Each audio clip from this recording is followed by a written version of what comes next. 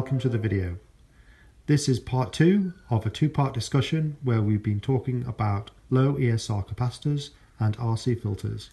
In part 1, I looked at how effective capacitors can be when applied to ESCs in reducing noise in the system. Take a look here if you'd like to refresh yourselves on what we discussed. In this video, we'll be looking at RC filters and how effective they are at reducing noise within the system. And then later on, I'll be offering my opinions on which way do we go. Do we have low ESR capacitors or RC filters, or maybe both? So let's get into it. Here is our copter from the previous video. All the ESCs now have an ESR capacitor attached to them.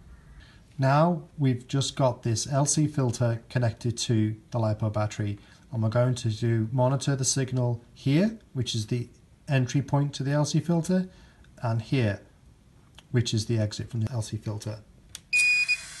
Okay, let's check the signal coming into the filter and tap the aircraft, and you can see the noise pattern that we had earlier. So we're looking at around about 1 volt.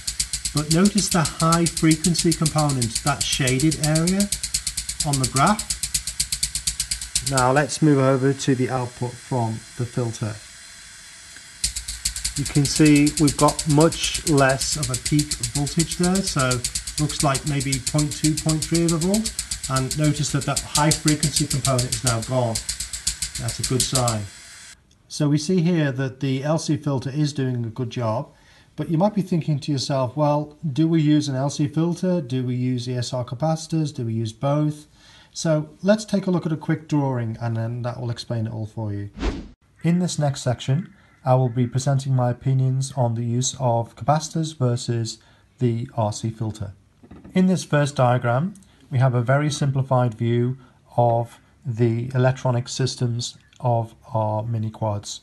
So we've got our battery over here, which is supplying voltage to our ESCs, and it's also supplying voltage to our other electronics like our flight controller, our radio receiver, and our video transmitter, things like that.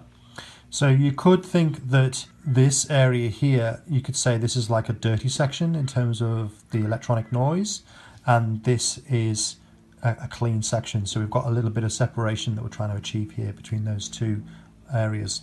You'll also notice on this first diagram here that we don't have any capacitors or RC filters at this point, and we have some more diagrams which I'll show you in a moment which have those inserted, and we'll talk a little bit more about them. Let's take a look at a typical flight scenario. So say we increase the throttle rapidly, or we chop the throttle rapidly. What we would find is that the motor attached to the ESC would generate some noise on the supply lines here, power supply lines. That electrical noise that we saw earlier would transfer along these lines and affect all the other sensitive electronics in the system. And what can happen at this point is that you might get lines on your video, or you might even find that it actually starts to fail some of the components here. It also has an effect on other ESCs that are in the system. So this voltage is rapidly varying here, so it can actually affect other ESCs. And I know that I've had a situation where I've looked like I've got a desync on one of my motors, but it was actually the ESC had failed because the sheer amount of noise coming into the ESC makes it malfunction and stop the motor. So in order to reduce the risk of these issues, we can either use a capacitor or an RC filter. In this diagram, the only addition here is that we've got a capacitor attached to the ESC. So in the same scenario where we've got braking or we've got large throttle increases, then the noise that's generated from the motor and comes through the ESC will actually flow through this capacitor here. So from positive to ground, it will flow through here. And so in this particular instance, it means that the voltage spike is not going to actually reach so much these sensitive components because it's being shunted at this point here. So it's not always perfect. It will never completely remove all that noise, but it will drastically reduce it, as we've seen in the previous video. So that's method number 1 of using a capacitor. Now let's take a look at the second method, which is using an LC filter.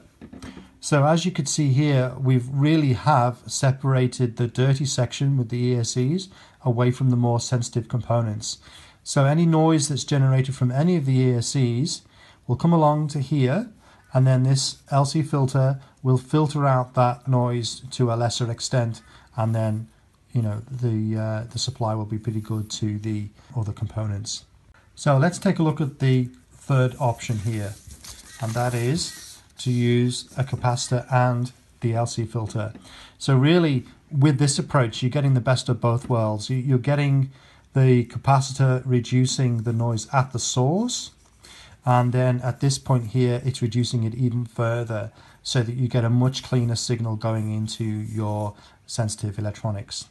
So the question then remains, which one do we choose? Which option do we choose here? So it all depends on what you're trying to achieve from your copter, and in my particular situation, I do a lot of flying over water and I do a lot of long distance flying as well. So to me, the reliability of the aircraft is paramount, and I really can't have any sort of failures of equipment while I'm flying over those kind of terrains. So for me, I've gone for this approach where I've got a capacitor on an ESC. Now, of course, I've got a capacitor against each ESC in the system, and I've also got the LC filter. So with this approach, I'm really minimizing the noise coming through to the electronics, and I'm not getting any lines in my video. But it also means that at this point here, if I was to draw another ESC with a capacitor against it, then it also means that any noise coming down here will be substantially reduced and not affect other ESCs in the system. So the power that is applied to those ESCs is in a good stable state, and it's not going to cause that ESC to malfunction, and then of course we've got motor failure. So yeah, that's the approach that I take, which is quite sophisticated. Obviously, we've got more components involved.